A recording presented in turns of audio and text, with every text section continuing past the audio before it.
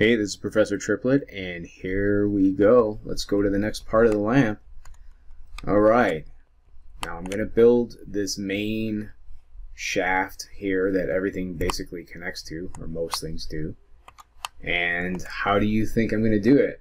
Well, if you've watched my other videos, you'll know that I just love curves and revolves. So I'm going to go ahead and start off here, like so.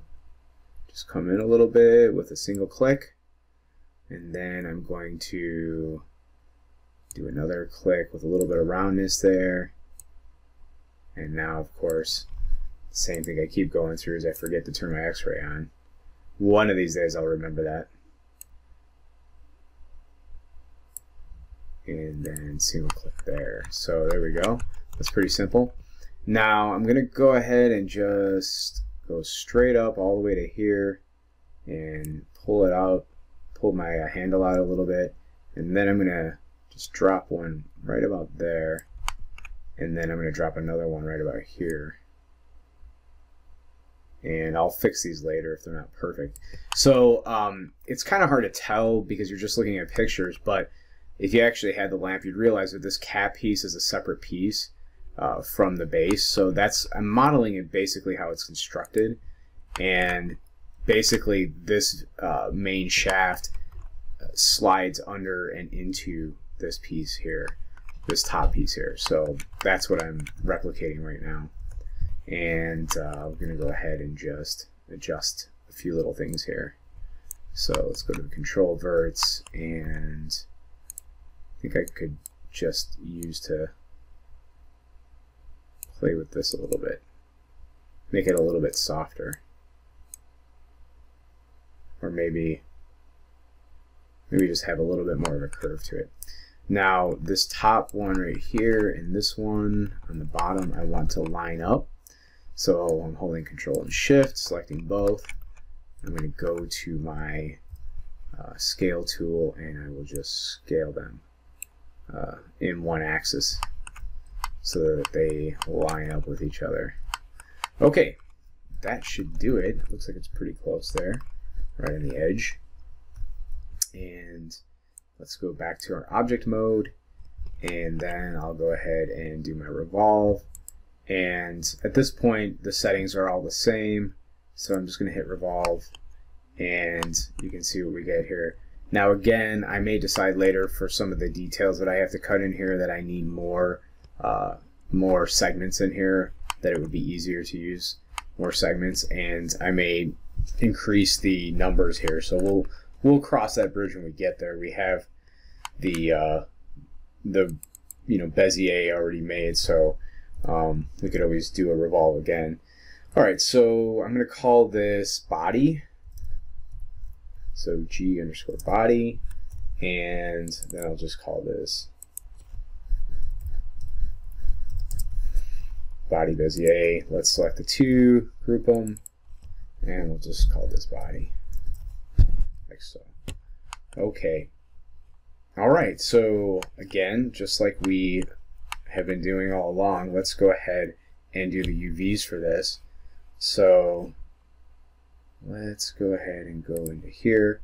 Now, actually, I'll do it from the original Maya one. So we're going to use the cylindrical and wrap. Okay, so let's just select all the polygons by double-clicking, do a cylindrical and wrap, and then let's go ahead and take a look at our UV editor and see what it's coming up with. Okay, looks good. The distortion is on, and it doesn't actually look like it's distorting just about at all. That's pretty good. I do think there's going to be a little problem. Yeah, you can see it here. So there's a little distortion down at the bottom, and this part should be pretty okay. There's a tiny bit of shading in here, but I think it's slight enough that I'm not going to worry too much about it. These are the parts that I'm a little bit more concerned with. So what I'm going to show you can do here is you can go to your edges and just double click on one of these edges and get your move tool out. So I just hit W on my keyboard and get my move tool. Let me back up a little bit here. Holy cow, I gotta back up. Alright, let's go back in. Now I might be able to just go ahead and just slide this a little bit. And see when it turns white, then I know it's got the right amount of space. Okay? And we do the same thing here. You can see how that's going to affect it. So I'm going to grab both of these. So just Control Shift and then click both and maybe pull these up. Now what'll happen though is we might be affecting up here, but we'll see. And I'm going to just select that one now. Pull that up a little bit. So I just spread those out, and now I don't have that red colors. It's not as much of a problem. Okay. So we're going to do the same thing here. Now this one, I want to look and see where I'm at, because I don't want to be grabbing the wrong edge. So let's see which one we got. See, we've got this edge, and we really want this one here. So I just double click that, and now I had to do that in the 3D view, because if I double click on the outside here, it actually, or I should say even like on the bottom here, if I actually get the edge, it'll actually it'll select the entire outside. So I'm going to go ahead and select that, and let's go ahead and move over here, move towards the middle, slide this down a little bit, maybe give a little extra room so it starts turning a little blue, because then I'm going to move this one down too. Oh, so see, I got the wrong one. So looking at in my 3D view is important. So I'm going to go ahead and slide that down. You can see that that starts changing. When that gets white, I'm going to go ahead and, oops, selected the wrong one. Let's do that again. There we go. Select both of these and then start pulling them out. So once it goes white, I know I've got it right. Okay, so let's Shift double click this right here, and we'll pull that down. Do it again, and Shift double click. Let's pull this down a little bit. Okay, there we go. All right. Now I still seeing a little bit of red in here. That's not exactly what I want. So I'm just gonna adjust this a little bit more while I'm here.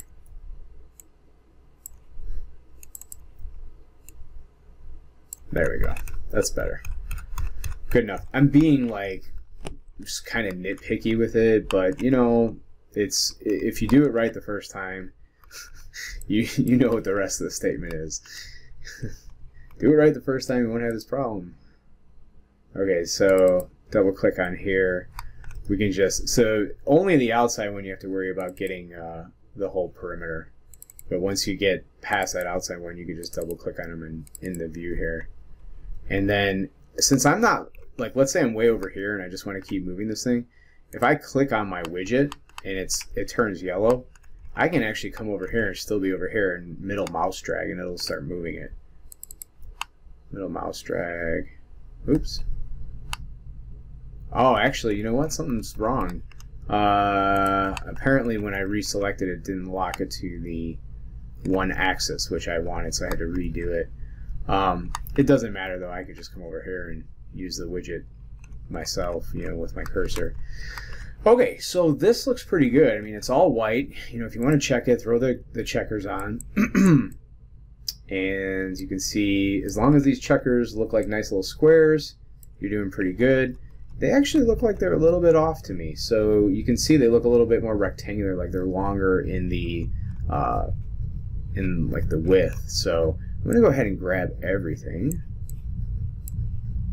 and come in here with my scale, and I'm just going to scale this a little bit bigger till they look like squares. There we go. Okay, that's better. Now, if I was being really well, actually no, this is good. This is fine. But you know, you could do a little bit of an unfold on it and then use this tool to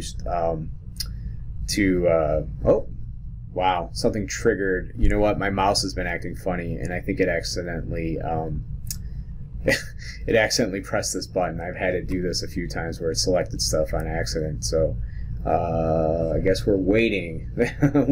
Okay, we just did a normalize, I guess. Let me look at my history. Yeah, polynormalize. It doesn't seem like it did anything bad, but I'm gonna undo that. And good. Let's see.